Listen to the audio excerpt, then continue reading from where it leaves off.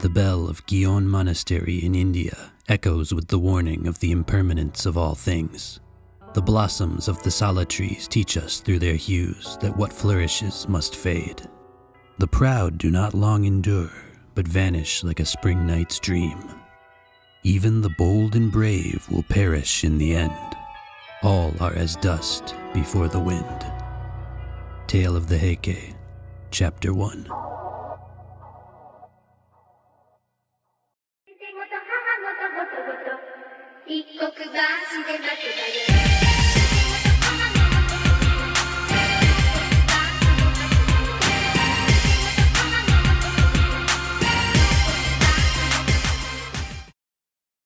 Hello everyone, and welcome to the Buyuden Japanese History channel. My returning viewers will know this channel for my Japanese History the Textbook series of videos, where I am endeavoring to take Japanese language school history textbooks and visualize them into an English YouTube video series. Today's video, however, will be straying slightly from that theme, as we stop to make a deep dive on one of the most important socio-political events in pre-modern Japanese history, the Jisho Jue disturbance, otherwise known as the Genpei War. This era-defining conflict, famously recounted in the epic narrative known as the Heike Monogatari, or the Tale of the Heike, brought about the end of Japan's 400-year-long Heian Period and ushered in the first era of rule by a warrior-centric government, the Kamakura Bakufu, or the Kamakura Shogunate. As such, it is also widely regarded as marking the transition in Japanese history from the ancient era to the medieval one. The war is fundamentally a conflict between Japan's two great warrior clans, the Taira and the Minamoto, although I see it as more of a three-way struggle with the imperial court, led by retired Emperor Go-Shirakawa, serving as a fickle and influential third actor. To understand the lead-up to this war, I highly recommend checking out my 4-part series of videos recounting the full history of the Heian period, but I will do my best to make this video interesting even for those with minimal background knowledge. This is going to be a very long video, so I will leave timestamps down in the description so that it's easier to pick up and leave off for those of you who'd prefer to watch it more episodically. Finally, before we get started here, I do want to make a brief caveat regarding dates and ages. Pre-modern accounts of the Genpei War use the old Japanese calendar, meaning that month and day numbers do not exactly match up with their Gregorian calendar counterparts, and modern books on the subject tend to use an inconsistent mix of the two. I will be telling this story chronologically, but I have not gone through with a fine-toothed comb to make sure that all of the dates are consistent to one calendar or the other, so I encourage you to look up for yourself any events whose dates you want to be absolutely sure of. Similarly, the pre-modern Japanese used the East Asian style of age counting, in which a person was aged 1 at birth and that number then increased by 1 at the turn of every subsequent new calendar year. In this case, I have tried to stick to the modern Western age calculation style, but some things may have slipped through the cracks, so please just bear that in mind. Anyway, with that out of the way, we have a lot to talk about today, so let's get into our story. Taira no Kiyomori. By 1167, Taira no Kiyomori was arguably the most powerful man in Japan. The emperor had just proclaimed him Daijo Daijin, Grand Chancellor of the realm, ancient Japan's equivalent to the office of Prime Minister, and unlike most of his aristocratic peers, he was also in possession of the private military muscle to back up his elite political status. You see, Taira no Kiyomori belonged to a group which history scholars refer to as the Bushi, a stratum of Japanese society that specialized in the arts of war as a sort of esteemed family tradition. From the point of view of a commoner, the Bushi were without a doubt on the aristocratic side of the social spectrum, but the position they occupied within that aristocratic world was hardly an exalted one. They were the bodyguards, the enforcers, the men whose job it was to keep the brigands and would-be rebels in check so that the truly blue-blooded families of Kyoto could continue to collect a paycheck from their far-flung territories and maintain their status and lifestyle. Indeed, it was their role as subordinates of the aristocratic elite that led, in the first place, to them being termed samurai, those who serve the noble. However, this status quo began to greatly shift during the time of Kiyomori's father and grandfather, who combined their family's traditional military might with a new level of political savvy and business acumen to reach a position of influence in the Heian imperial court that smashed all precedents and expectations for their social class. It was Kiyomori himself who brought this multi-generational endeavor to its triumphant completion, defending the imperial house through two violent internal conflicts, the Hogen and Heiji disturbances, and in the process proving himself and his warriors to be the glue holding the political system together. Moreover, in the second of these two disturbances, Kiyomori's Taira had dealt a crippling blow to one of their greatest competitors, Japan's other great Bushi warrior clan, the Seiwa Genji, known to us colloquially as the Minamoto. Their chieftain, Minamoto no Yoshitomo, had been savagely murdered during the conflict's conclusion, and his two eldest sons, aged 20 and 16 respectively, had met a tragic fate as well. A number of younger sons, mere boys, also remained to the late Minamoto chieftain, but Taira no Kiyomori, seemingly satisfied with having neutered his rivals for the foreseeable future, chose to spare the children's lives in exchange for their exile from the capital.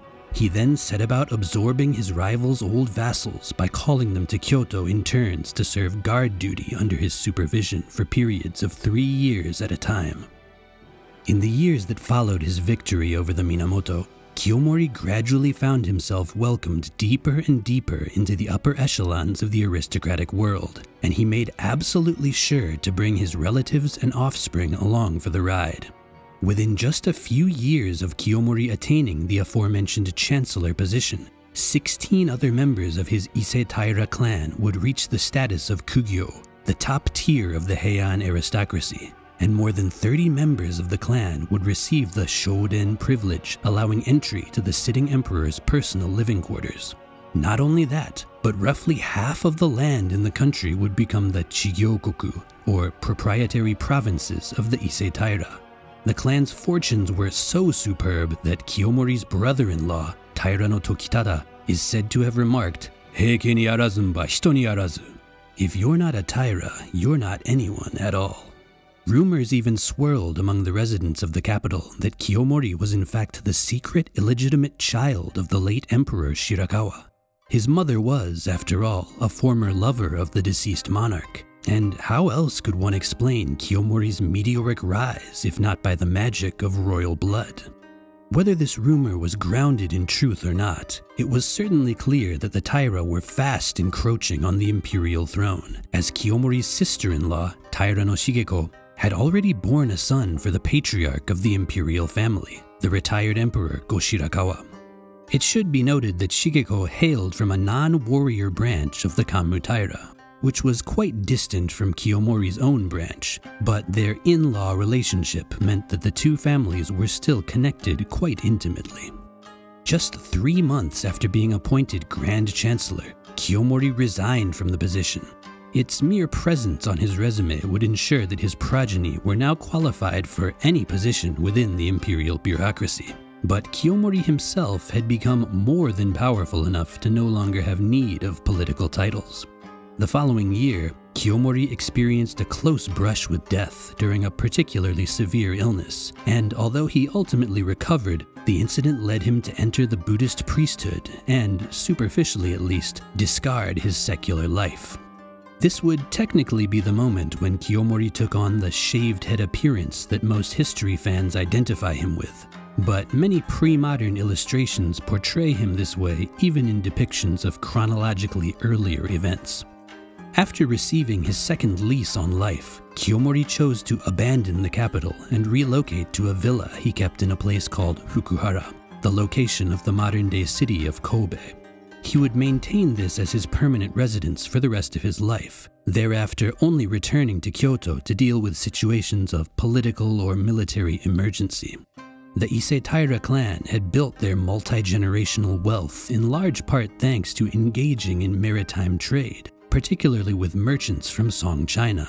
and Kiyomori's choice to move his base of operations to Fukuhara was strongly motivated by a desire to return to a more active participation in this family business. Just south of Fukuhara was an ancient port called Owara no Tomari, and Kiyomori poured his energy into its restoration and improvement in the years following his departure from the capital. 1168 also marked the year when Kiyomori completed the expansion of Itsukushima Shrine on the coast of Aki Province, traditionally held to be a shrine of a guardian god of the sea. Kiyomori, who had in his younger days served as governor of Aki Province, found it a natural target of worship for him and his seafaring clan, famously dedicating a set of 33 resplendently decorated Buddhist sutras to the shrine. These sutras, known as the Heike no Kyo, include a sample of handwriting from Kiyomori himself and have survived to the present day as a masterpiece of late Heian period art and an embodiment of the era's artistic sense. Finally, as if 1168 wasn't busy enough, this was also the year when Kiyomori's 7-year-old nephew, the son of sister-in-law Shigeko and retired Emperor Go-Shirakawa, was elevated to the imperial throne as Emperor Takakura. Although the boy was not exactly the closest relative to Kiyomori by blood, the world of Heian Japan was at last witnessing the birth of a Taira-descended emperor. Kiyomori's Taira were fast approaching the apex of their power, but simultaneously, storm clouds were also beginning to appear on their horizon. In 1169, retired Emperor Go-Shirakawa was involved in a spat with the wealthy and powerful Enryakuji temple over alleged misconduct towards an important temple affiliate by a follower of one of Go-Shirakawa's close courtiers. Kiyomori would end up taking the side of Enryakuji in this situation, a decision which ultimately led to a peaceful resolution of the incident, but also sowed the first seeds of animosity between himself and the retired emperor. The following year was marked by another politically awkward episode involving the Taira, when a confrontation unexpectedly erupted between the followers of Kiyomori's grandson, the 13-year-old Tsukemori, and those of Emperor Takakura's Sessho regent, Fujiwara no Motofusa. The two had both been riding through Kyoto in their respective carriages when their routes intersected, and Motofusa's guards ended up roughing up Tsukemori and his entourage when the latter failed to disembark from his carriage as a show of respect to the former. 3 months later, while Motofusa was on his way to the imperial palace for Emperor Takakura's coming-of-age ceremony, he found himself under attack by a large band of Taira-affiliated warriors, who dragged his guards from their horses and cut off their motodori topknots, which were a symbol of their social status as adult men. Motofusa himself was not directly touched by any of the assailants. They still knew better than to actually lay hands on the imperial regent. But the incident was, understandably, met with a good deal of consternation and shock from the old guard aristocracy. Despite these unsettling events, the Taira remained, overall, in a strong position heading into the 1170s. In 1171, Kiyomori successfully managed to have his daughter, Tokuko, wedded to Emperor Takakura as his empress consort and highest-ranking wife. A move which put Kiyomori in position to potentially become the maternal grandfather of a future emperor. This maternal grandfather position was what had allowed the northern house of the Fujiwara clan to establish de facto control over Japan's government in the 10th and 11th centuries, and the significance of this new development was thus undoubtedly not lost on Kiyomori's aristocratic peers. Things began, however, to take a worrying turn in 1176, when the imperial mother, Taira no Shigeko, took ill and passed away at the young age of 35. As Kiyomori's sister-in-law and the retired Emperor Go-Shirakawa's beloved wife, she had been a crucial player in keeping the two men on cordial terms, and her death quickly set them down the path to estrangement. The following year's Shishigatani incident would be the first outward symptom of this growing friction. The Shishigatani incident is named for the Shishi Valley on the eastern outskirts of ancient Kyoto, where a number of close associates of the retired emperor began meeting at a secluded villa to conspire against Kiyomori and the Taira. Scandalously, even Go-Shirakawa himself was present for some of the meetings, meaning that he was well aware of the plot and even giving it his tacit approval. In the tale of the Heike's portrayal of one of these meetings, the conspirators revel in making a series of bad puns about wine jars, based on the fact that in Japanese, the word meaning wine jar and the word referring to the Taira clan itself are homonyms, both being pronounced heishi. For example, one of the conspirators intentionally knocks over one of the jars and then jokes that the heishi have fallen. Sadly for the Shishigatani conspirators, their plot would never advance much beyond the witty dad joke stage, as one of their members eventually got cold feet and confessed the entire thing to Kiyomori. Despite his initial shock, the Taira patriarch quickly sprang into action, arresting the conspirators, executing one of them, and sending the rest into exile far from the capital. He then presented Go-Shirakawa with a detailed written confession from one of the plotters to justify his actions, a confession which, naturally, included mention of Go-Shirakawa's own involvement in the conspiracy, thus making it subtly clear that this detail was no secret to Kiyomori. Right around this time, two large fires had shaken the people and infrastructure of Kyoto. These were 1177's Angen no Taika, or the Great Fire of the Angen era, and 1178's Jisho no Taika, or the Great Fire of the Jisho era. During the former, roughly a third of Kyoto burned to the ground, including 16 residences belonging to top-level aristocrats and a significant amount of the Daidairi Palace complex. Amongst the court buildings lost was the Daigokuden, which was used for holding events of national importance, such as the imperial coronation ceremony.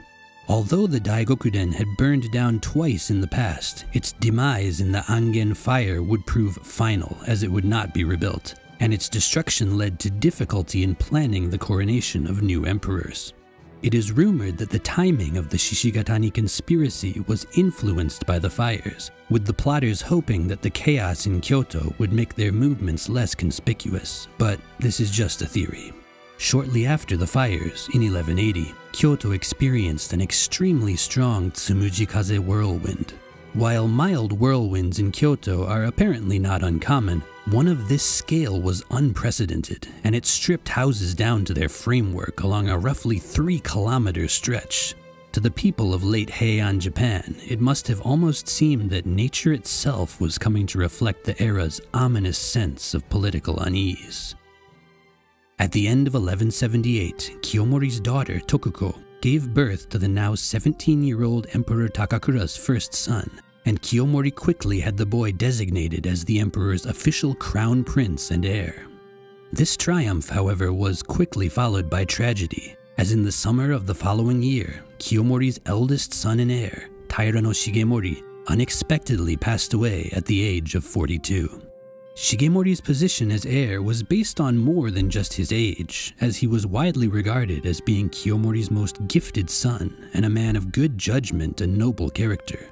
Shigemori's death had been preceded only a month before by the death of one of Kiyomori's daughters, and it was whispered throughout the imperial court that both tragedies had been the work of the evil spirits of Kiyomori's former political foes. The retired Emperor Go-Shirakawa, however, had little sympathy for the grieving Taira, and he took advantage of the opportunity to repossess a large amount of land which had been under the jurisdiction of the deceased siblings, almost as if to say, well, I guess you won't be needing this anymore. For the bereaved Kiyomori, this proved to be the final straw, and in this moment of combined sadness and rage, he at last seems to have decided that he was done with trying to play by the rules of his social betters. He mustered a force of several thousand warriors and led them into the capital, throwing the city into chaos. And over the course of the next 2 weeks, numerous high-ranking bureaucrats and provincial governors were relieved of their government posts and replaced with Taira loyalists. Kiyomori had a new Kanpaku regent appointed, and he also forced retired Emperor Go-Shirakawa to officially promise that he would start taking his retired status literally and no longer involve himself whatsoever in the affairs of government. To ensure that this promise was kept, he then had the retired emperor escorted to his late father Toba's old residence just south of Kyoto, the Toba-dono, where, with just a bare-bones crew of courtiers and servants, he was placed under strict house arrest by Kiyomori's samurai. This entire incident is remembered as the Jisho Sannen no Seihen, or the coup d'etat of 1179, and it marked the beginning of a 4-year period of dictatorial rule by Kiyomori's branch of the Taira. In the early months of the next year, Emperor Takakura abdicated the throne, and his now 1.5-year-old son was coronated as the new ruler of Japan under the name Emperor Antoku. With this coronation, Kiyomori at last ascended to the coveted status of maternal grandfather of the sitting emperor, and de facto rule of the country was all but his. While the young Emperor Antoku might at a glance appear to have been nothing more than a tool for his grandfather to ascend to the heights of political power, in reality it seems that Kiyomori was every bit the doting grandfather. One account from a contemporary diary, the Sankaiki, records an episode in which Kiyomori delighted in playing with his toddler-aged grandson at his part-time residence in Kyoto. The tiny Antoku is said to have used a drool-covered finger to tear a small hole in the paper of a shoji screen in the home, and Kiyomori found this mischievous action so adorable that he ordered the screen moved into his warehouse to be preserved as something of a family treasure. Surrounded by political chaos and natural disaster, and living in constant uncertainty that the next family tragedy might be right around the corner, one can only imagine that these little moments of peace were all the more precious to Kiyomori and his kin. Sure enough, the young Antoku had hardly been on the throne more than a month before an incident occurred which set the currents of history roaring in a decidedly anti-Taira direction. The figure responsible for said incident is a man who has not yet appeared in our story, the Imperial Prince Mochihito. In the late spring of 1180, Mochihito, who was the third son of retired Emperor Go-Shirakawa, suddenly and unilaterally issued a princely order to the various Bushi warriors of Japan, calling for the total destruction of the Taira. Now, Mochihito had several reasons to hate the Taira. In the past, Kiyomori had worked to prevent him from entering the line of succession in order to bring about the coronation of Emperor Takakura. During the coup d'etat of 1179, he had had a number of his landholdings confiscated by Kiyomori. And finally, the recent enthronement of little Emperor Antoku had made it quite clear that he no longer had any realistic hopes of ever making it to the imperial throne. At his wit's end, it seems that Prince Mochihito had finally snapped, and he had lashed out with the last bit of power that remained to him, the authority of his royal blood. The Taira finally moved to arrest the rebellious prince about a month after the issuing of his anti-Taira call to arms, but with no intention of peaceful surrender, he had already absconded from his Kyoto residence.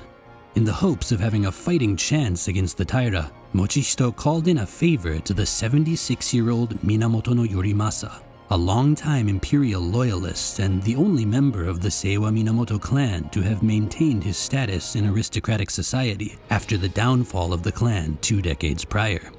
Along with about 50 horsemen, the two attempted to make their way down to Nara to seek military aid from the temple of Kofukuji, but a force of some 300 Taira loyalists caught up with them as they were resting at the Byodoin temple.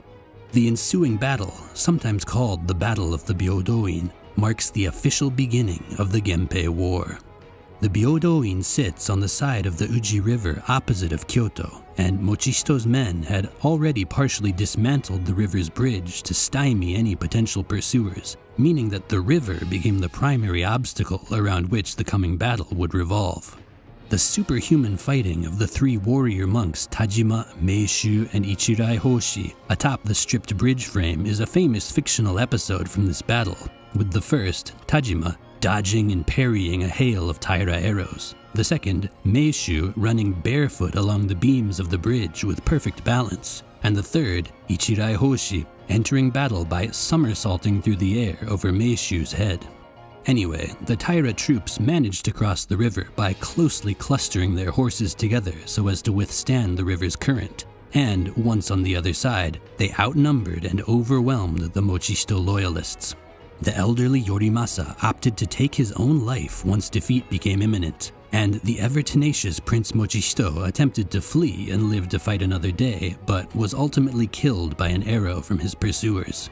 Mochisto's fight had ended, but his actions had sparked a rebellion that would live on far past his own death, as his anti-Taira call to arms was already being transmitted far and wide throughout the provinces. It should be a clear foreshadowing of events to come that the Azuma Kagami, the late 13th, early 14th century history of the Kamakura shogunate, begins its tale with the issuing of Mochisto's order. Just a few weeks after Mochisto's death, in reaction to the growing anti-Taira atmosphere in and around Kyoto, Taira no Kiyomori made a shocking decision. Japan's capital, and thus the permanent residences of the emperor and retired emperors, would be relocated to his home base of Fukuhara. This decision came completely out of the blue for the people of Kyoto, and caused a significant amount of unrest, especially considering that the city had been operating as Japan's capital for nearly 4 centuries. However, the emperor and all the high-level bureaucrats were now heading to Fukuhara, so anyone wishing to advance in the political or social world had little choice but to do the same. Many houses were deconstructed and rafted down the Yodo River, and Kyoto became like a ghost town. Unfortunately, Fukuhara was a far cry from Kyoto in both its elegance and its functionality as a capital. While its being on the coast of the Seto Inland Sea put it in an advantageous place commercially and militarily for the Taira, it was much smaller than the old capital, and the fact that it was surrounded by mountains on its non-coastal sides meant that its possibility for expansion was rather limited. When the contemporary writer and poet Kamo no Chome visited the new capital, he remarked that buildings were sparse, everyone was classlessly dressed like a warrior or a peasant, and there was a general atmosphere of worry and unease. Kiyomori's resolve was as strong as ever, but it was becoming less and less clear to what degree society would be able, or willing for that matter, to keep up with him. Minamoto no Yoritomo. In late April of 1180, just over a month before the capital transfer to Fukuhara, Prince Mochisto's order for the destruction of the Taira reached the Yakata residence of one Hojo Tokimasa, a powerful Bushi warrior and landholder of Izu province in the eastern Kanto region. The Hojo traced their lineage back to the Kammu Taira, making them distant relatives of Taira no Kiyomori's branch of said clan, and for 2 decades now, Tokimasa had been entrusted with the supervision of Minamoto no Yoritomo, the exiled heir to the main line of the Seiwa Minamoto clan. As we briefly noted at the start of this video, Yoritomo's father and 2 elder brothers had perished at the close of a small civil war called the Heiji Disturbance in 1160. Yoritomo himself was in his early teens at the time, making him easily old enough to be treated as an adult and thus executed as such, but thanks to an earnest plea from Taira no Kiyomori's stepmother of all people, his life was spared. The traditional narrative holds that Kiyomori's stepmother was moved by Yoritomo's striking resemblance to one of her own sons who had tragically died young a decade or so earlier. And while this may be no more than a legend, it remains a touching anecdote, even nearly a millennium later. Either way, Yoritomo was shipped off to Izu province with only the tiniest handful of followers, and it was likely hoped that, under the supervision of the Hojo, he would live out the rest of his years there quietly and unambitiously. Ironically, however, this exile gave the capital-raised Yoritomo the chance to return to his roots in a way, and become acquainted with the wild eastern backcountry in which Japan's warrior culture had been born and Yoritomo's own ancestors had made their name. Over the course of his 20-year exile, Yoritomo also became extremely close with his Hojo overseers, even marrying Tokimasa's daughter, the fiery Hojo Masako, who allegedly ran away from home and threatened to never return in order to force her reluctant father into permitting the union. Yoritomo was residing in the Hojo residence when the news of Prince Mochisto's call to arms was delivered, and at first he was not particularly eager to react to it. However, when an aristocratic contact of his in the capital informed him that, as a potential threat to the Taira, his life was now likely in danger, he at last made the difficult decision to raise the flag of rebellion. Perhaps influenced by their in-law relationship, or perhaps simply judging that the winds of change were blowing against the Taira, Hojo Tokimasa also decided to discard his overseer duties and gamble on Yoritomo's cause. Yoritomo officially sprang into action in August, sending warriors under Tokimasa to attack the residence of one Yamaki Kanetaka, the Taira-aligned de facto governor of Izu province. The battle did not go smoothly, but Tokimasa managed to take the residence and kill Kanetaka, and this victory gave Yoritomo some initial momentum that would begin to attract Kanto warriors to his cause. Yoritomo, Tokimasa, and their allies then began to make for Sagami province to the north, in the hopes of linking up with the Miura clan, who had old ties with Yoritomo's late father and possessed a substantial navy. By August 23rd, Yoritomo and his small army of several hundred men had made camp on Mount Ishibashi in the Hakone Mountains. They were waiting for the Miura army to rendezvous with them there, but heavy rain had led to flooding that was delaying their allies' arrival. Meanwhile, the Taira vassal Oba Kagechika had assembled an army of roughly 3,000 at the base of the mountain, and Ito Sukechika, another Taira ally, was also converging on the area in the hopes that the two of them could catch Yoritomo in a pincer attack. However, when Kagechika received word that the Miura army was drawing near, he feared the possibility of his own force being caught in a similar maneuver, and thus opted to move immediately, initiating a full assault on Yoritomo's camp and kicking off the Battle of Mount Ishibashi. The two armies met on the mountain's slope in the dead of night, with a heavy rain falling and the light of the moon obscured by the surrounding mountains. The fighting lasted all through the night, but by morning, Yoritomo's defeat was clear, and he began to retreat, all the while being pursued by enemy warriors and forced even deeper into the mountains. By this time, he had lost contact with many of his allies, including Hojo Tokimasa, and he is said to have spent the following night hiding in a mountain cave with the small handful of warriors who had managed to stick with him through the chaos. They were discovered there by the Taira ally Kajiwara Kagetoki, who, for whatever reason, chose not to report them to his comrades. Kagetoki would later become a key vassal of Yoritomo, and it seems that even at this early stage, he already harbored some secret sympathy for the Minamoto cause. Yoritomo made it out of the Hakone Mountains with his handful of allies and reached the Manazuru Cape in southern Sagami, sailing east from there to Awa province, where he reunited with Tokimasa and at last joined forces with the Miura. From here, he managed to obtain the loyalty of the powerful Kazusa and Chiba clans, both of which had old ties to Yoritomo's late father. It should be noted, however, that the quote-unquote samurai loyalty that we like to romanticize today was far from the norm in this era, and a clan's former service to the Minamoto was by no means a guarantee that Yoritomo could count on their aid. Indeed, the aforementioned Oba Kagechika, who had led the army that crushed Yoritomo at Mount Ishibashi, was a warrior who had once fought under Yoritomo's father in the Hogen disturbance of 1156. Those clans who allied themselves with Yoritomo in the early days of the Genpei War mostly had their own calculated, pragmatic reasons for doing so, and old bonds of fealty simply offered a convenient pretext for all parties involved. Either way, with the combined might of the Miura, the Kazusa, and the Chiba behind him, Yoritomo's days of hiding in muddy mountain caves were firmly a thing of the past, and more warriors began to opportunistically flock to his banner. He marched his army up the Boso Peninsula and around Edo Bay, occupying several provincial headquarters and recruiting a slew of new allies before at last making his way back to Sagami province.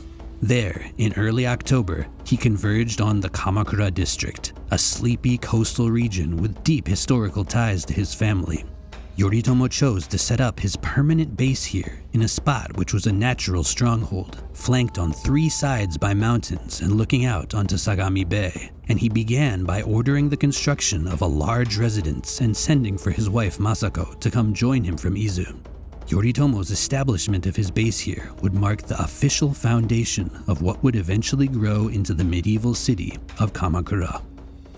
By this point, Yoritomo's rebellion had grown to a large enough scale that it had reached the attention of Taira no Kiyomori in Kyoto, and the latter had already begun assembling an army to march east and hopefully nip the whole uprising in the bud.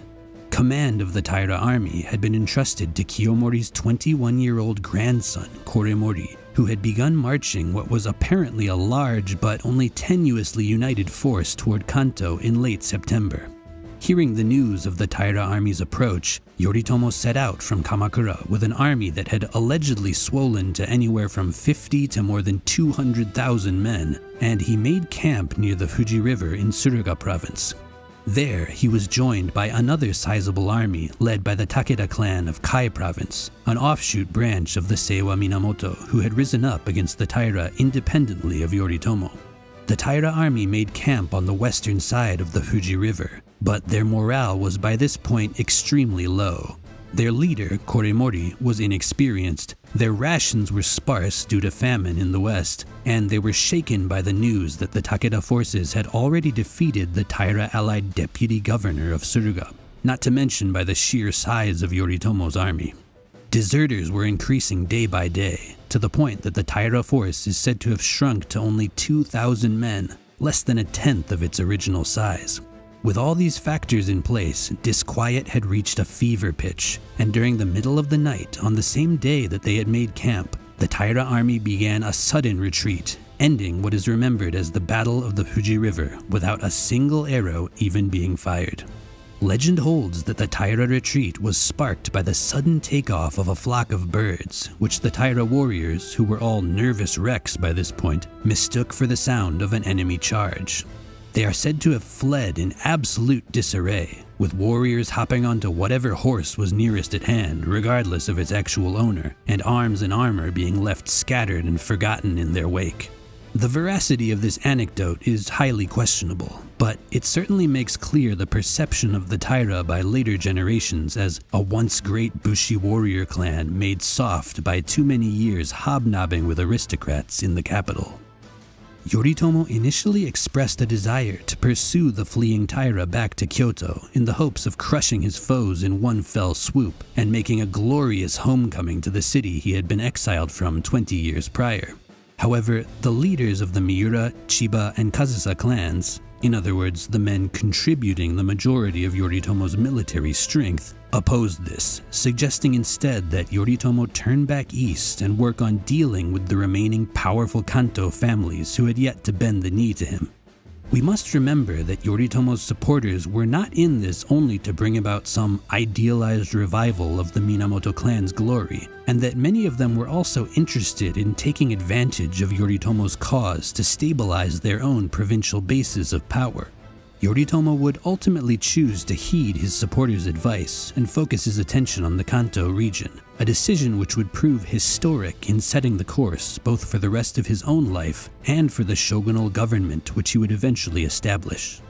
With the decision not to immediately march on Kyoto having been made, Yoritomo pulled back to the provincial headquarters of Sagami province, where he carried out his first large-scale reward ceremony, officially guaranteeing the hereditary land holdings of his followers and awarding new lands to those who had distinguished themselves in his service. Roughly 2 months later, he would hold a ceremony in Kamakura at his newly built residence in which 311 of his most esteemed followers had their names officially recorded as his vassals. The warriors fighting under Yoritomo may have all had their own goals and ulterior motives, but they were slowly but surely finding themselves bound ever deeper into the service of the new lord of Kamakura. Back in Fukuhara, Taira no Kiyomori was furious at the news of his army's embarrassing defeat at the Fuji River, but this was only one of many problems for him. Anti-Taira forces were rising up all over Japan, and rebellion was breaking out even out west in areas that had traditionally been bastions of power for the Taira clan.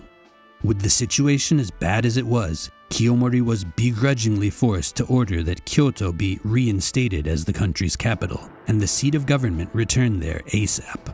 He simply had too much on his plate to be worrying about designing city infrastructure.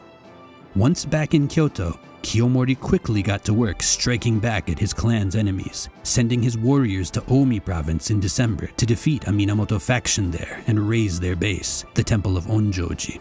Later that same month, he sent forces under his son Shigehira to move against two of the great temples of Nara, Kofukuji and Todaiji, bastions of semi-independent power which had been consistently demonstrating a defiant attitude toward the Taira.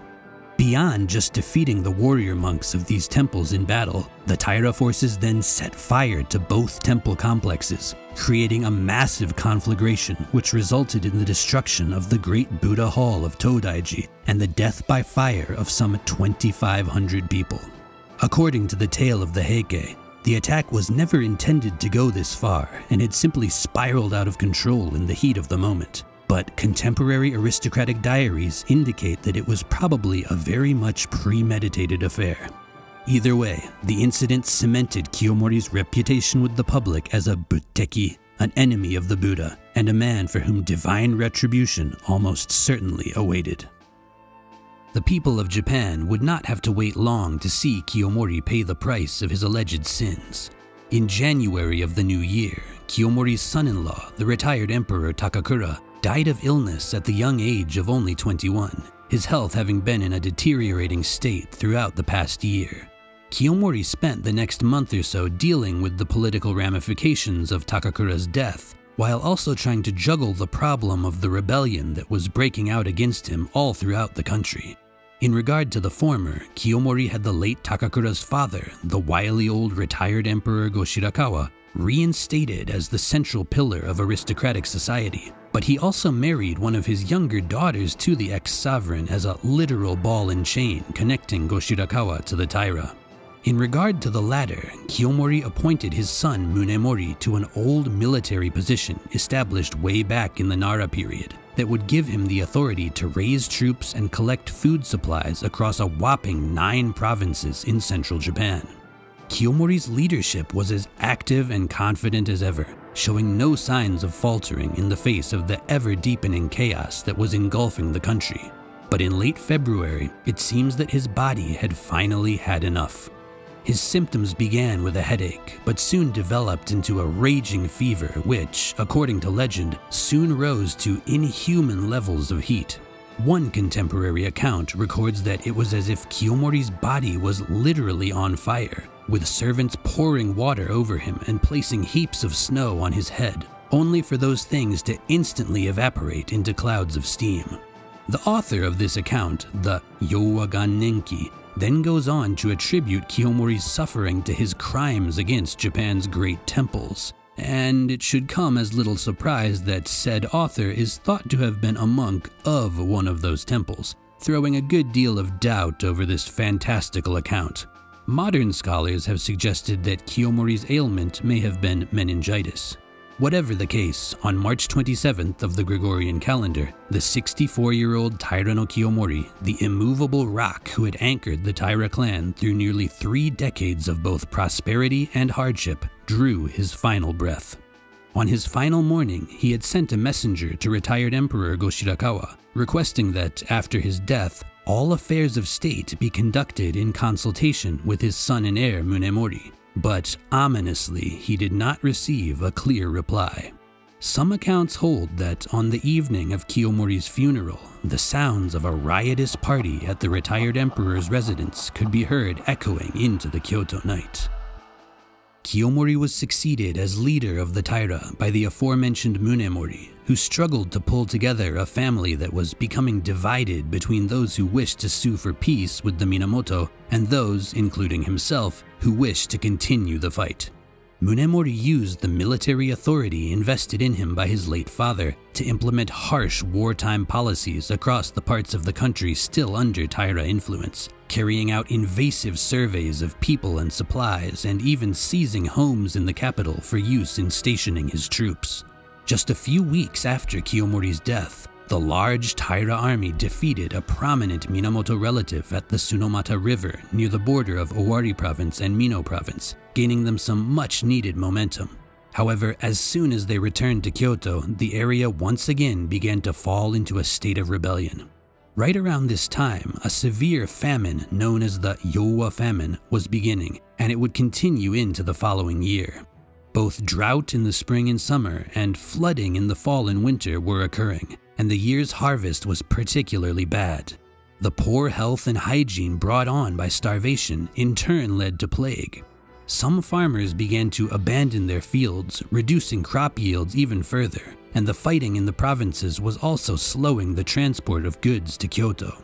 Since the city relied entirely on other areas for its food supply, it was quickly falling into a state of non-functionality as a capital. Robbery and robbery-motivated arson were becoming major problems, and people in all strata of society were dying of hunger and disease, with reports even circulating of some starving citizens beginning to cannibalize their dead. These problems were only compounded by the Taira's insistence on maintaining their huge standing army, in large part out of fear that if they let their soldiers go, they might never be able to assemble them again. As the Taira-held capital slowly began to resemble hell on earth, Minamoto no Yoritomo coolly looked on from his headquarters in Kamakura, content to watch his foes essentially besiege themselves. In the late summer of 1181, Yoritomo at last sent a message discreetly to retired Emperor Go-Shirakawa, informing him that he and his associates were loyal subjects of the imperial court, who had risen up in arms only to protect the imperial family from its enemies. Moreover, he stated that he would be happy to work together with the Taira, as his family had in times past, to return the country to a state of peace. Whatever his true intentions, Yoritomo's cool-headed and submissive stance here left an extremely positive impression on the retired emperor and the Kyoto aristocracy, and the tyrannical, overbearing Taira began to look less and less attractive in comparison.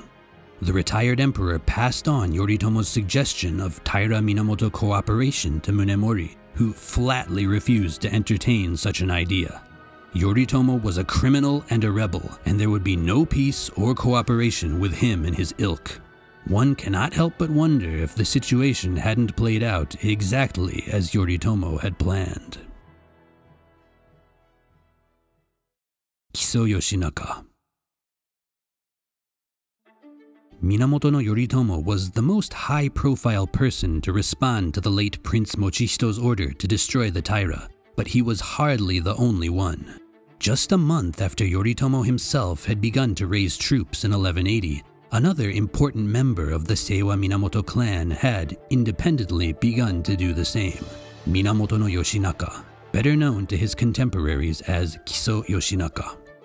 Yoshinaka was Yoritomo's cousin, but there was little in the way of family bonds between the two men. Their fathers had been involved in a power struggle back in the 1150s, and Yoshinaka's father had ultimately been attacked and killed by Yoritomo's legendary older brother, Yoshihira. Yoshinaka, who was a baby at this time, barely escaped death himself and was spirited off to the Kiso Valley in Shinano province to be raised by the husband of his wet nurse. It was from his upbringing in the Kiso Valley that Yoshinaka came to be referred to as Kiso Yoshinaka, and while he seems to have grown up to love his foster family as fiercely as any, he never forgot about the blood relatives of his who were responsible for his father's premature demise. After receiving Mochihito's princely order, Yoshinaka called the warriors of Shinano to his banner and began to move against Taira sympathizers. His first move was to defeat the Taira vassal Ogasawara Yorinao, a victory which allowed him to move into his father's old territory of Kozuke province, where he was enthusiastically greeted by many of his father's old vassals. Kozuke, however, being the westernmost province of the Kanto region, was already part of Minamoto no Yoritomo's sphere of influence, and Yoshinaka opted to return to Shinano so as to avoid any fruitless conflicts with his estranged cousin. Instead, he chose to advance next into Echigo province, where he defeated the Jou clan, a branch family of the Taira whose antagonistic presence there was threatening him from behind and preventing him from being able to advance towards central Japan. After dealing with the Jou clan, Yoshinaka sent his 10-year-old son to Yoritomo in Kamakura as a hostage and a gesture of goodwill, and with this he at last seems to have felt secure enough to begin taking his local war to a national level. The ball really began to get rolling in March of 1183, after the Yowa famine had finally begun to let up, when the Taira dispatched their massive main army up towards the Hokurikudo region, basically the western side of northern Honshu. To prepare for this mobilization, the Taira had coercively pulled a large number of men and supplies from the various provinces of western Japan, with records even indicating that they conscripted a good deal of non-warrior peasants such as lumber workers. As a result, their allegedly 100,000-strong army was a huge but fragile construction, hated by the local populace wherever they went thanks to their need to plunder local villages and temples for provisions. Even despite this, they initially experienced great success in their campaign, winning a number of small battles and capturing several fortifications held by anti-Taira forces aligned with Kiso Yoshinaka. The tides at last began to turn when the Taira army attempted to traverse the Kurikara mountain pass at the border of Kaga province and Etchu province. There, Yoshinaka quietly converged on their position with his own large army, encircling them and launching an attack from several directions in the dead of night. Legend holds that he also employed a strategy called the Kagyu no Kei, in which he tied torches to the horns of cattle and then sicked them on the Taira to cause even further chaos.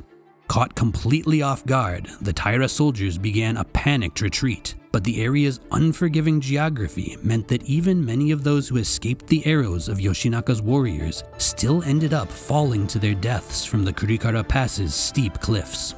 Yoshinaka pursued the demoralized and fleeing Taira into Kaga province, where he attacked and defeated them once again, doing enough damage that the Taira army that eventually made it back to Kyoto was only about a fifth of its original size.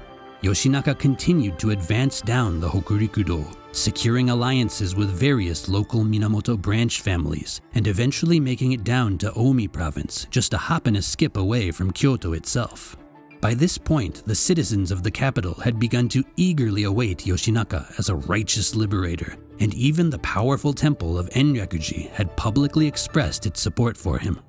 Realizing that their hold on the city was no longer tenable, the Taira gathered up the young Emperor Antoku and the 3 imperial treasures, burned their residences in the Rokuhara neighborhood, and set out west to recuperate and prepare for a counterattack at some point down the line. The Taira had at last abandoned Kyoto. They had also intended to bring the imperial patriarch Goshirakawa along with them, but as usual, the retired emperor was marching to his own tune, and he had already fled to Mount Hiei to avoid being swept up in the Taira plan. On July 28, 1183, Yoshinaka and 50,000 of his men made a triumphant entry into the capital, where they were enthusiastically greeted by the citizenry and aristocracy. Retired Emperor Goshirakawa himself was also eager to welcome Kyoto's new saviors, and he was quick to show that any affection he may have once had for the Taira, if indeed he ever had any at all, was now firmly a thing of the past. He issued Yoshinaka an imperial decree ordering him to pursue and destroy the fleeing Taira clan, an act which officially established the new political narrative for the country. The Minamoto warriors who had risen up in rebellion were now the official defenders of the country in the imperial court, while the once proud Taira were now nothing more than traitors and outlaws. Along with this official recognition, Yoshinaka was greatly rewarded with lands and titles by Goshirakawa and the aristocracy, and for a moment it almost seemed as though the exiled orphan had finally made it, if you will. However, the truth is that ultimate glory was never really in the cards for Yoshinaka. When the top ministers of the imperial court had met to decide how rewards ought to be doled out to the liberators of the capital, Yoshinaka, the man who had actually led the army that physically drove the Taira out of Kyoto, was designated as the number 2 hero of the incident, the second most valuable player, in other words. The man recognized as the number 1 contributor to the Taira clan's expulsion was Yoshinaka's cousin, and the man who still had yet to take a single step outside of his headquarters at Kamakura, Minamoto no Yoritomo. At the end of the day, it was Yoritomo who was heir to the main line of the Seiwa Minamoto, a fact which made him both well-known and highly esteemed in the eyes of the Kyoto aristocracy.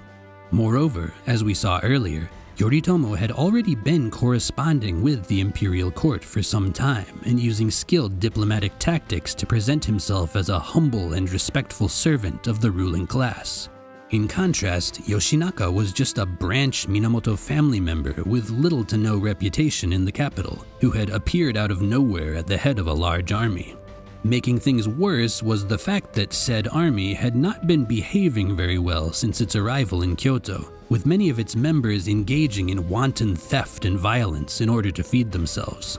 On top of this, a sizable chunk of the army began to return east of their own accord in the following months, further illustrating the fact that Yoshinaka's army really was just a loose coalition of provincial freedom fighters rather than an organized, disciplined fighting force loyal to their commander.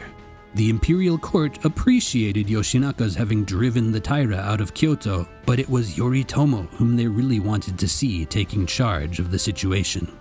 Yoshinaka further damaged his reputation with the imperial court by attempting to go way above his pay grade and intervene in the issue of imperial succession, as the court was at the time attempting to replace the absent Taira-backed Emperor Antoku. They would ultimately decide on Antoku's younger half-brother from a Fujiwara mother, not Yoshinaka's choice, by the way. But the fact that Yoshinaka had even dared to offer his opinion on the issue was shocking and offensive in the eyes of aristocratic society. Retired Emperor Go-Shirakawa at last decided that it was time to get Yoshinaka out of the capital, and in late 1183 he sent him out west to engage the Taira army in Bichu province. The ensuing clash, known as the Battle of Mizushima, was a coastal battle which played to the sea-loving Taira clan's strengths, and Yoshinaka's army was badly defeated, inadvertently giving the Taira a much-needed momentum boost. While Yoshinaka was out taking a beating in the west, Go-Shirakawa was frantically engaging in correspondence with Yoritomo in Kamakura, begging him to come to the capital. Go-Shirakawa began by reinstating Yoritomo's court rank, which he had been stripped of way back when he was exiled as a young teenager. But this alone would not be enough to budge the Minamoto chieftain. What finally clinched the deal was Go-Shirakawa's issuing, at Yoritomo's suggestion, of an imperial decree remembered as the October Decree of Jue Year 2.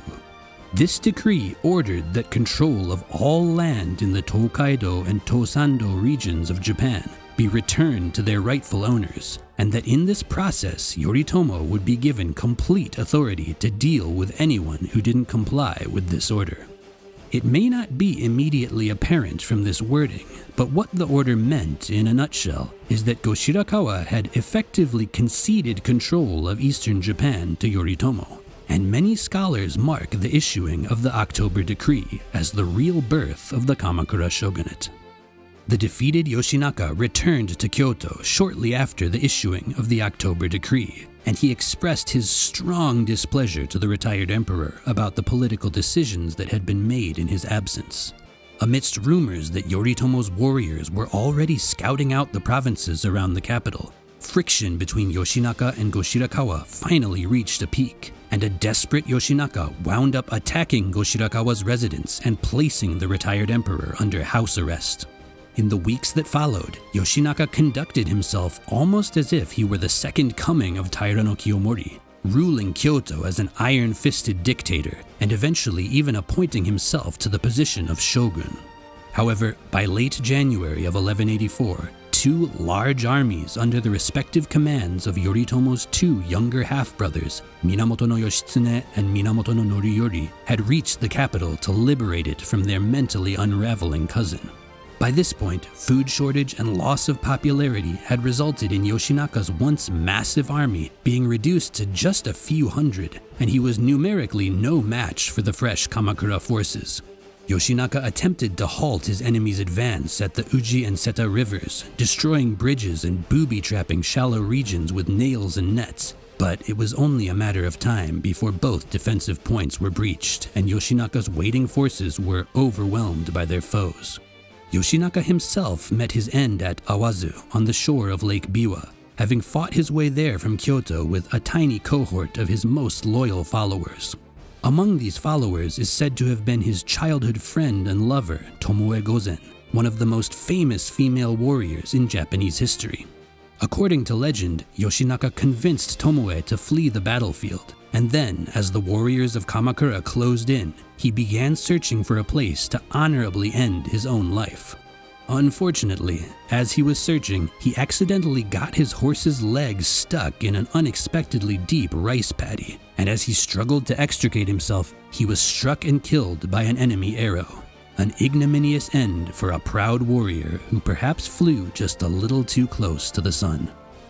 After Yoshinaka's defeat, the Kamakura army entered the city of Kyoto, and as a contemporary aristocratic diary records, they did not engage in a single bit of vandalism or otherwise unbecoming behavior. Yoritomo seems to have known more than anyone else of his era that the road to power was paved with good impressions. Almost immediately, he received an imperial decree ordering him to do what Yoshinaka had failed to: destroy the Taira once and for all. Minamoto no Yoshitsune.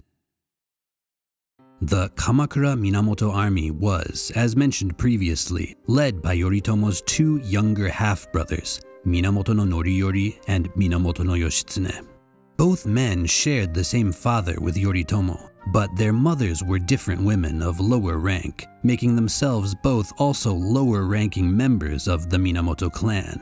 Bastards in a sense, although the concept does not translate exactly. In the case of the latter, Yoshitsune, his mother was a lady-in-waiting to one of Emperor Konoe's wives, and he was only an infant when his father perished in 1159's Heiji disturbance. According to legend, his mother saved him from execution at the hands of the Taira by offering herself up as a concubine to Taira no Kiyomori, who was swayed into accepting the deal on account of her unparalleled beauty. Around the age of 7, Yoshitsune was sent off to Kurama Temple, north of Kyoto, where he was to be raised to become a Buddhist priest, the only avenue of existence which Taira no Kiyomori was willing to permit for him. However, shortly before he was to officially enter the priesthood as a teenager, he supposedly learned of his true identity as the son of Minamoto no Yoshitomo, and he fled Kurama Temple for Japan's wild northeastern frontier, the Tohoku region, known as Oshu during this era. He took refuge in Tohoku as a guest of Fujiwara no Hidehira, head of the Oshu Fujiwara family, which had been governing the north since the end of the later 3 Years' War nearly 100 years previously. The Oshu Fujiwara were practically like an independent dynasty in this era, sending generous and regular tributes of horses and gold to the emperor in Kyoto, but otherwise being allowed to maintain hereditary rule over their territory. Yoshitsune stayed with the Oshu Fujiwara in their regional capital of Hiraizumi for the next 6 years or so, although at some point during this period he is said to have temporarily made his way back to Kyoto, where he defeated the rogue warrior monk Benkei and won his allegiance as a loyal follower. The truth of Benkei's actual historical existence is highly dubious, but he is nevertheless one of the most famous and beloved figures in Japanese history, and a name that is difficult to leave out of any discussion of Minamoto no Yoshitsune.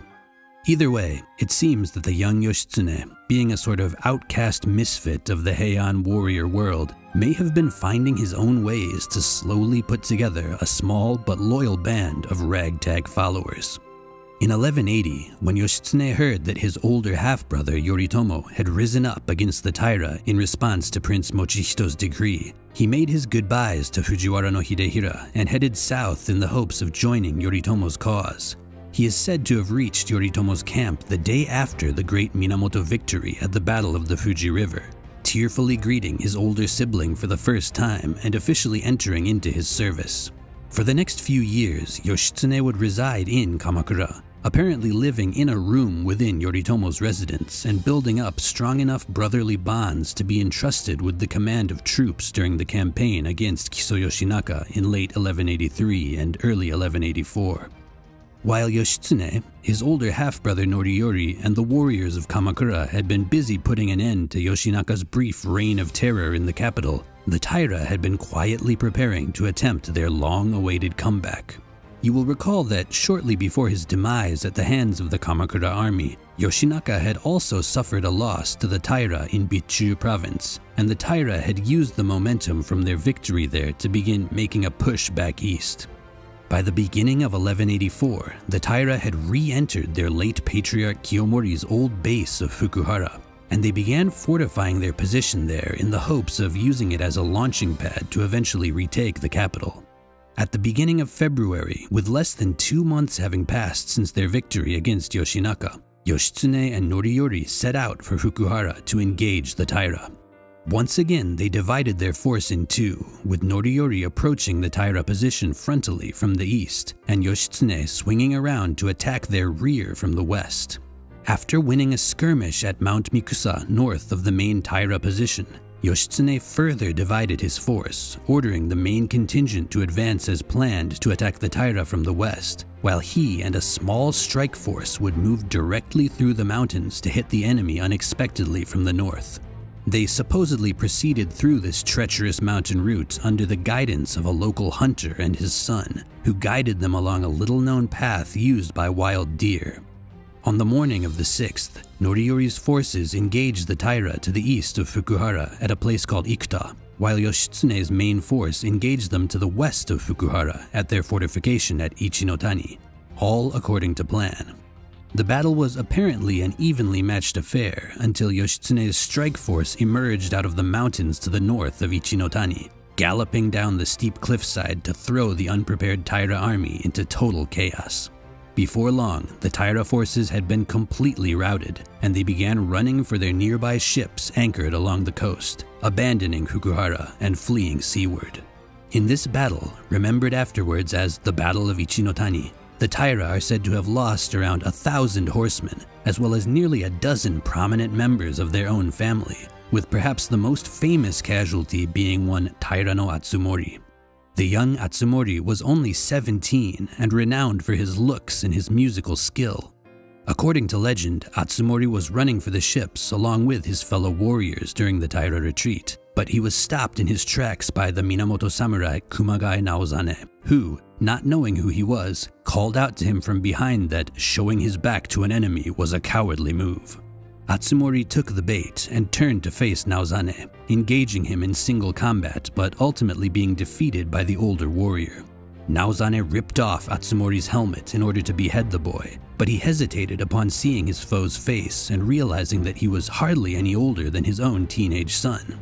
Judging from his wealthy appearance that Atsumori was likely a very high-ranking person, Naozane asked him to tell him his name, but Atsumori defiantly told him to "Take my head and ask someone. They'll know who I am." Tearfully and reluctantly, Naozane obliged him. Yoshitsune's sneak attack is typically cited as the main reason for the crushing Minamoto victory at the Battle of Ichinotani, but other sources also suggest that the Taira may have been just generally unprepared for battle thanks to misleading correspondence from retired Emperor Go-Shirakawa, which suggested the possibility of a peace deal. Considering that Go-Shirakawa was always a bit of a shifty operator, this story certainly has a strong air of believability. Almost exactly a year of uneasy peace would pass before the war's next big military clash, but both sides remained busy on the home front. The Taira set up their major bases of operation at Yashima in Sanuki province on the island of Shikoku and Hikoshima in Nagato province on the southern tip of Honshu. They continued to control the inland sea, as well as the trade and transportation being carried out there, and their maritime supremacy was one of the main factors keeping them afloat in the fight against the Minamoto. In the political realm, the first signs of tension between Yoritomo and Yoshitsune had begun to appear, with the latter accepting appointment to a pair of prestigious courtly military positions from retired Emperor Go-Shirakawa, without first requesting the permission of the former. Part of Yoritomo's success thus far in the war, and something which set him apart from his Taira foes, had been his ability to maintain a strict lord-vassal relationship with his followers, and for this reason he very much did not appreciate one of his vassals, half-brother or not, accepting promotions from another master. In August, Yoritomo ordered Noriyori to march west with the goal of winning over Kyushu and essentially trapping the Taira in an east-west pincer. Noriyori's army for this campaign only included about 1,000 Kanto samurai, and he seems to have greatly relied on warriors from the central regions around Kyoto, as well as local warriors from the western provinces who had formerly been vassals of the Taira. Yoritomo cautioned Noriyori to take the utmost care not to anger or upset any of these new allies, but nevertheless things did not go smoothly, and food shortages and the lack of a strong navy eventually brought Noriyori's campaign to a standstill in southern Honshu.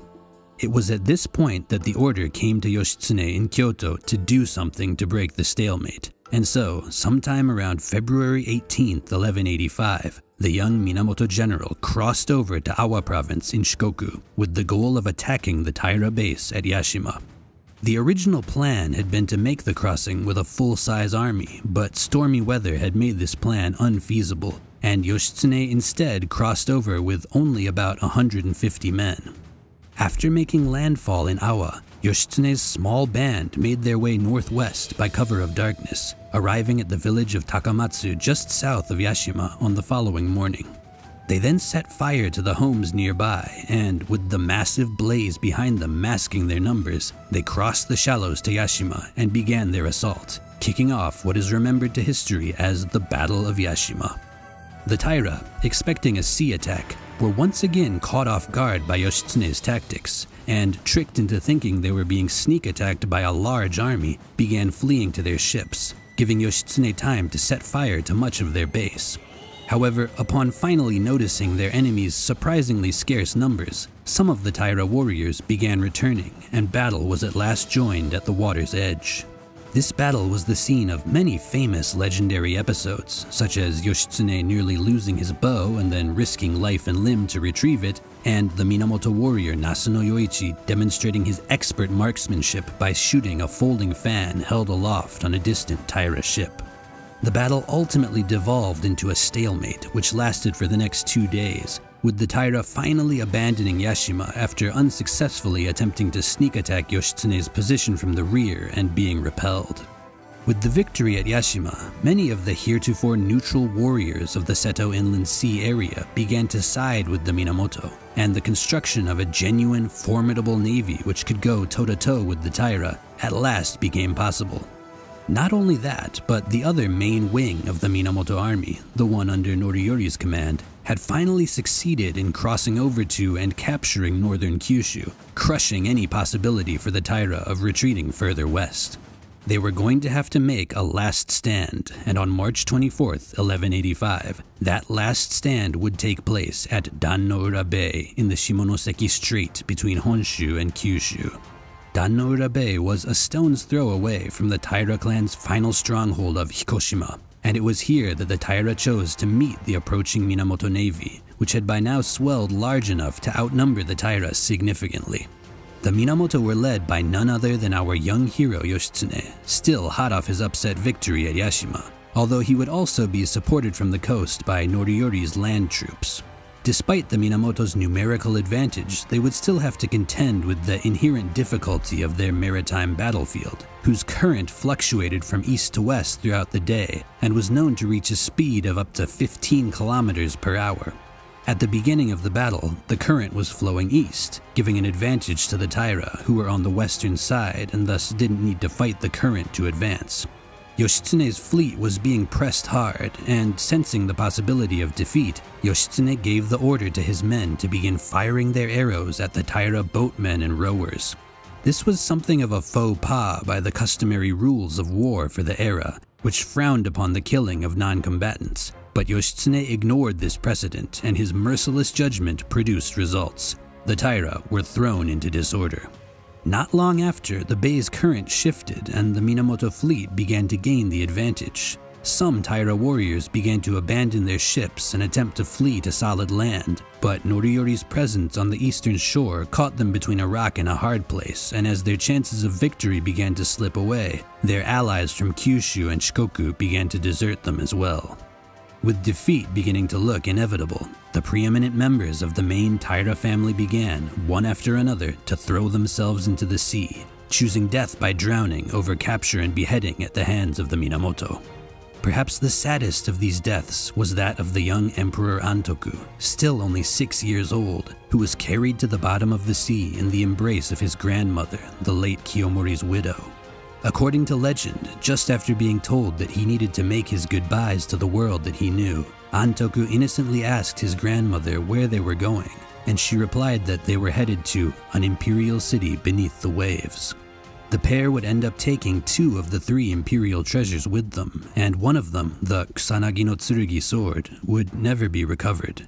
It was in the midst of the Taira family's self-destruction that one of the more famous episodes from the battle, Yoshitsune's Hasso Tobi, or 8-boat leap, is alleged to have taken place. The Taira family member and renowned warrior Taira no Noritsune had resolved that if he was going down, he was taking Yoshitsune with him, and so he tracked down the young Minamoto general and began attempting to deliver him a fatal blow. The sly Yoshitsune, however, refused to give Noritsune the pleasure of single combat, instead leaping 6 meters or about 20 feet, roughly the length of 8 small boats, to a distant allied vessel and leaving his angry Taira foe in the dust. This episode is quite obviously fictional, but it has remained one of the most famous legends in the Yoshitsune canon and a popular subject of painting and sculpture. The Taira clan's leader, Munemori, is said to have watched in a daze as his fleet crumbled and his family died around him, paralyzed by the situation. According to legend, his subordinates, unable to watch their leader disgrace himself any further, finally pushed Munemori and his son into the water. But both being good swimmers, they failed to drown and were ultimately fished out of the sea by the Minamoto. They would eventually be executed, with Munemori famously breaking his chanting of the Nembutsu prayer just before the executioner's sword fell, to frantically ask whether his son had gone before him or not. Munemori was widely regarded by later generations to have been an incompetent leader and a poor replacement for his father Kiyomori, but at the very least, the love he had for his family seems hard to question. With their final loss at the Battle of Dan no Ura, the Taira, or at least the most powerful and prestigious line of the Taira, had at last met their demise. One might assume that the victorious Yoritomo would now make his way to Kyoto and take his place at the retired emperor's feet as Kiyomori's spiritual successor and the new master of military matters for the imperial court. Indeed, this seems to have been what much of the Kyoto aristocracy expected to happen, but looking back in hindsight, it is clear that the status quo had already been upended far too violently for any return to normalcy to be realistic. Yoritomo, in his headquarters at Kamakura, had become something akin to a regional king of eastern Japan, and he was not in any rush to discard the power base he had spent the last 5 years building. That being said, much of Yoritomo's authority was derived from the unique, emergency-esque circumstances of the Genpei War, and with the conflict's end, it was unclear how and in what capacity he would maintain his position. Thankfully for Yoritomo, little brother Yoshitsune would come through one final time to save the day, though not at all in the way that Yoshitsune himself ever could have expected. As mentioned earlier, dark clouds had already begun to appear in Yoritomo and Yoshitsune's relationship, thanks to the latter's accepting of court titles from retired Emperor Go-Shirakawa without permission. This disharmony between the half-brothers was further compounded by Yoshitsune's failure at Dan no Ura to capture Emperor Antoku alive or recover the sacred imperial sword, both of which would have been useful tools in post-war negotiations with the imperial court. Finally, Yoshitsune had also managed to get on the bad side of Yoritomo's close confidant, Kajiwara Kagetoki, as the two had often led troops together during the war and clashed over strategy disagreements on several occasions. More than anything though, Yoritomo likely had come to see Yoshitsune as a potential threat who had a good chance of being used against him by the crafty and devious Go-Shirakawa, who already clearly had his eye on the young man. A couple of months after the Battle of Dan no Ura, Yoshitsune made his way back to Kamakura with a number of Taira prisoners to present to his older brother. But while the prisoners were accepted into custody, Yoshitsune himself was refused entry to the city. In response, Yoshitsune penned a letter to Yoritomo asserting his loyalty, but still failed to be allowed entry into Kamakura, and after several weeks of waiting, he was at last ordered to return to Kyoto.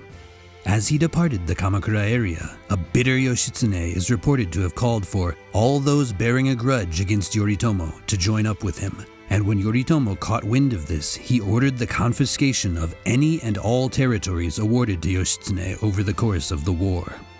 As the months passed, Yoritomo's anger and suspicion toward Yoshitsune grew ever deeper, and in October of 1185, he at last sent a small force of Kamakura warriors to assault Yoshitsune's Kyoto residence with the intent of killing him.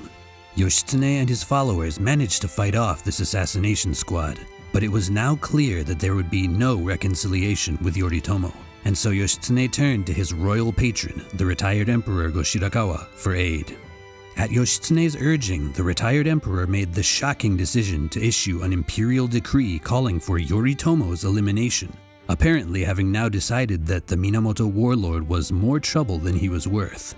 Sadly for Yoshitsune and Go-Shirakawa, however, the order failed to have much of a persuasive effect on the warriors of central Japan, and with his declaration of war out in the open but few actual troops to support his cause, Yoshitsune reluctantly opted to flee the city of Kyoto. He initially attempted to head west by boat, but was shipwrecked by poor weather, an incident attributed in legend to the angry spirits of the drowned Taira, and he would ultimately end up fleeing north and entering the protection of his old friends, the Oshu Fujiwara.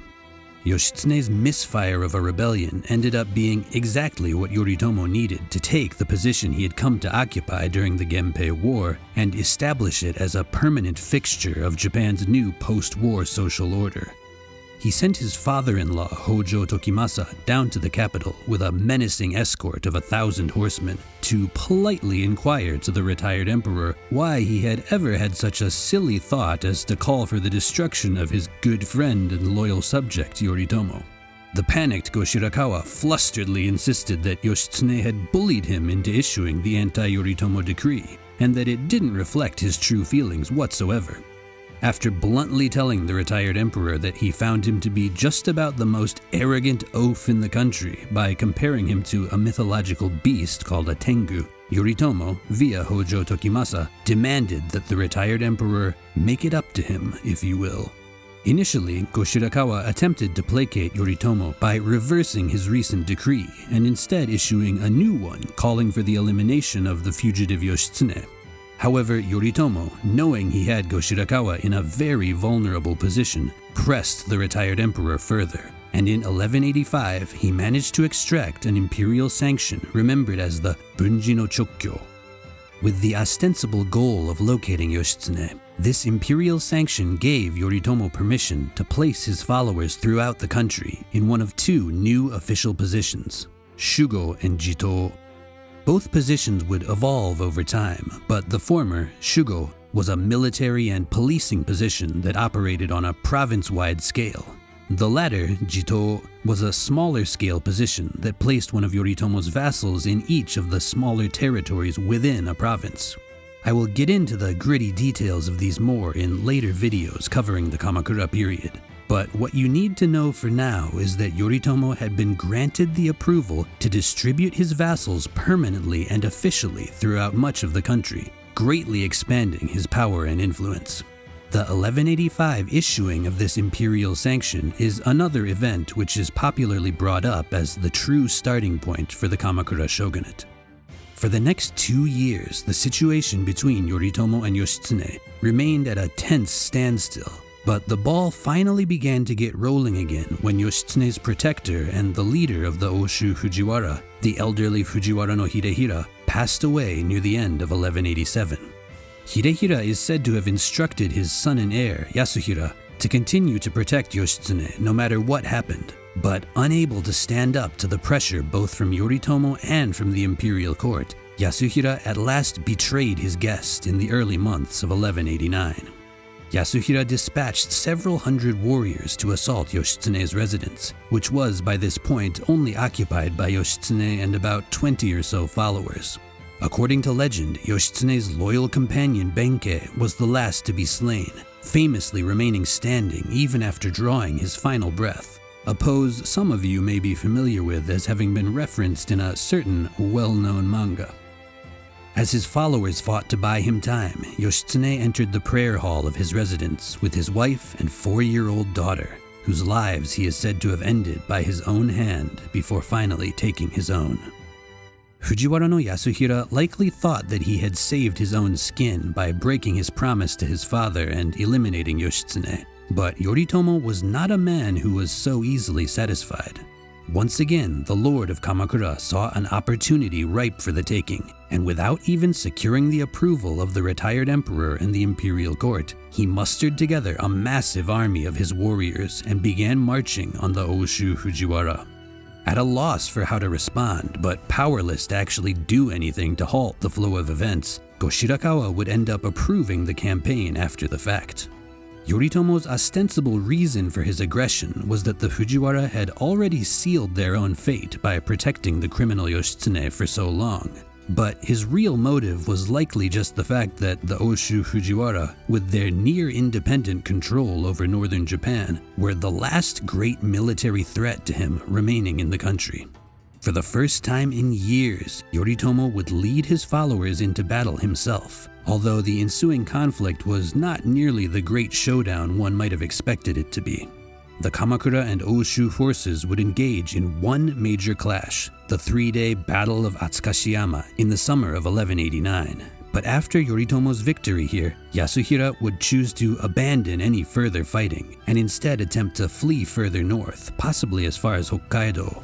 However, while camped at Nieenosaku in what is modern Akita Prefecture, Yasuhira was betrayed and murdered by his disillusioned subordinates, and his head was delivered to Yoritomo, who had by this point already captured Hiraizumi. For Yoritomo, the campaign against the Oshu Fujiwara was not only an opportunity to destroy a powerful potential enemy and obtain a wide expanse of lucrative territory to distribute to his vassals, but it was also a chance to engage in something of a symbolic reenactment of the former 9 Years' War, fought by his and his followers' ancestors more than a century before. The significance of the fact that they were marching across the old battlefields of their forefathers under the descendant of those forefathers' general was almost certainly not lost on the Kamakura warriors, and it likely served to even further strengthen the lord-vassal bonds upon which Yoritomo's nascent government was based. With the death of Yoshitsune and the fall of the Oshu Fujiwara, we officially reach the end of our tale.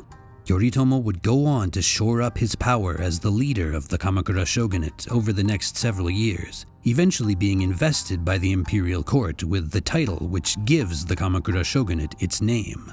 This title, Seitai Shogun, was granted to Yoritomo in 1192, and it gave him a sort of nebulous yet imposing military authority, while allowing him to remain out east and maintain a healthy distance between himself and the capital. If you have watched my previous videos covering the Heian period, you will know that the office of Seitai Shogun was originally a temporary military command position given to the general in charge of leading campaigns against the native, quote-unquote, barbarian people of northeastern Japan. By the time of the Genpei War, the position was a dusty relic of a bygone era, and it was repurposed to give Yoritomo an official job title to go with his status as de facto chieftain of the warrior clans of eastern Japan.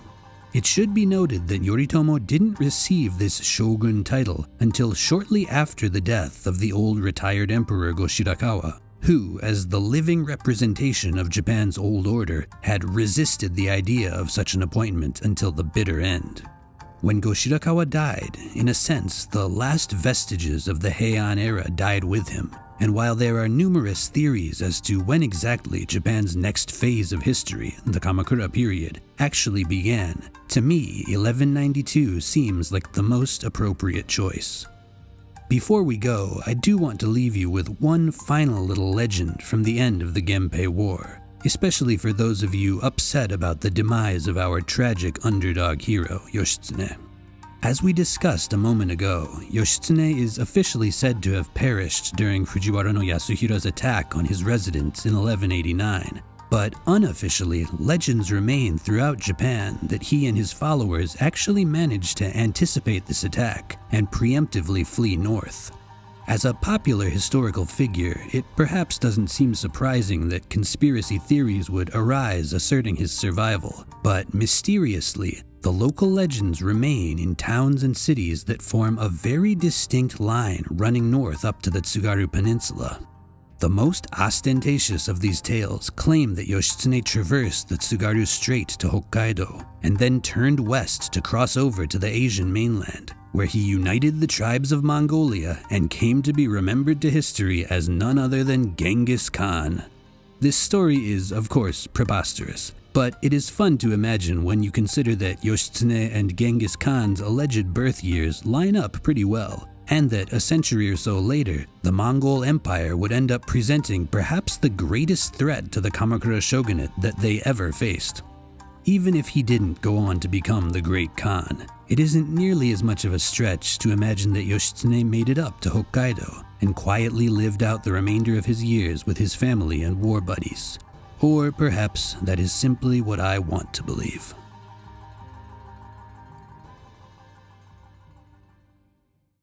If you made it to the end here, I want to thank you so much for watching. This video has been a heck of an undertaking, but it's also been one of the projects I've envisioned creating ever since I started this channel, and I'm really happy to have finally gotten it out into the world. It is the culmination of months of reading of numerous books and weeks on weeks of diving deep into digital library archives and stumbling through old, barely legible Japanese cursive to procure all these images. If you enjoyed the video, I would humbly request that you press that like button, subscribe to the channel for more future projects like this, and maybe even drop a comment for the YouTube algorithm.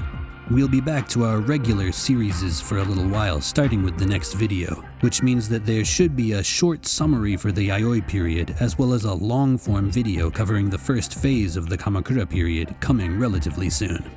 As always, thanks for watching, have a great day, and...